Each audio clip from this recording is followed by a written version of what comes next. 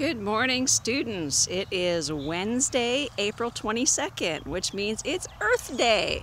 So I am recording my morning announcements out here, enjoying the sound of all of the birds chirping very loudly at me and the sun shining in my eyes.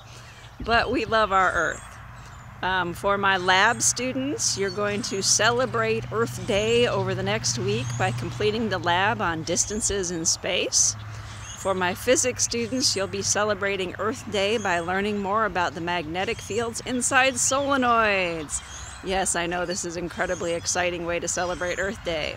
Hopefully you can find some time to be outside and enjoy a little bit of nature and not just the cars driving by.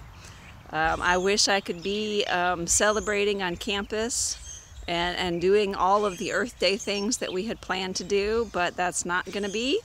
So we'll just have to figure out how to celebrate it at home while doing online learning. I hope you have a really good day, and I'll post some more specific information about my classes to those classes.